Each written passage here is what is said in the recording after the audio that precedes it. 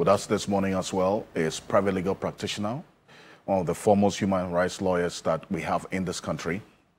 He has contributed to the legal jurisprudence in Ghana, and he continues to do that as well. He's a leader of one of 3 individual bondholder groups and also the convener of the Kumepreko Reloaded demonstration. Martin Pebu, good morning to you, sir. Welcome. Yeah, morning, Mr. Kansi. Morning. You know what, Mr. Kansi, of course, as usual, I have a few greetings to do before we zoom in.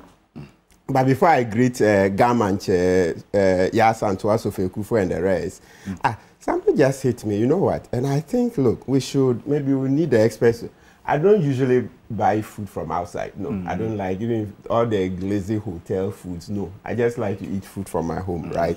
But you know, this cost of living crisis thing, I just, you know, last week I brought cake. Yeah, we're going to have a conversation. So yesterday, today, I decided that my assistant should buy me waakye. So let me see. The waakye I got, this morning as I was rushing here, I forgot. Okay, but the kuku is here, we'll soon put it up here. The waakye was 31 Ghana cedis, right? So I just decided to multiply 31 by 30 days. So, and I'm getting 930 Ghana cedis. So if you pay an employee 3,000 Ghana cedis a month, oh, and you know, private sector, you're a small lawyer, you pay an employee 3,000, you think you've done well, man. That's true. Then it turns out that 1/3 of it is just lunch.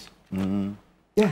And the 31 Ghana cedis times 30. Yes. You're getting 930 Ghana cedis. That's assuming the person spends 31 cedis every day on food. Yes. And that's just lunch. Much of it as well be taken by transportation and the others. So it doesn't come in. So I'm like, yeah, I'm doing it. Unless maybe I got it wrong. No, you're right. 31 times 30.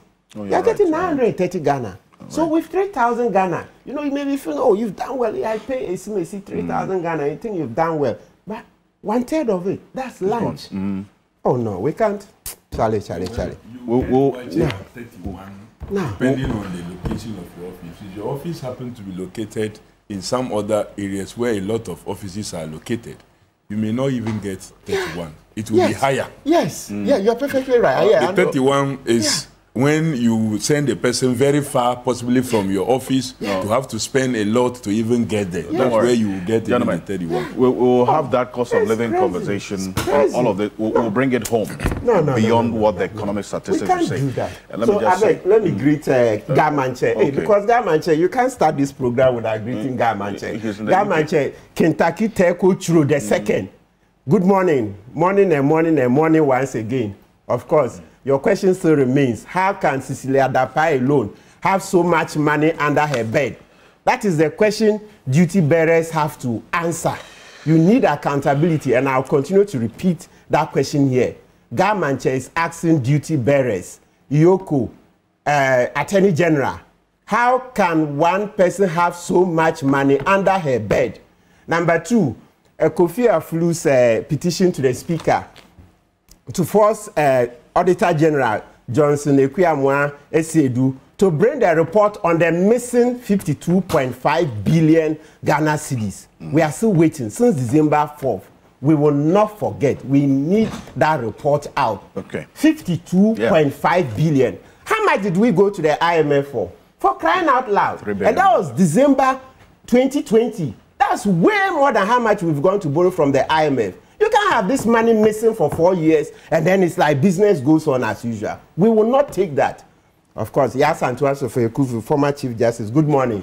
Good morning. More fire. We need you to continue to step out to, you know, help the governance of this country. And finally, Domahini, Osiadio, your Dr. Ajimambedu II. Good morning.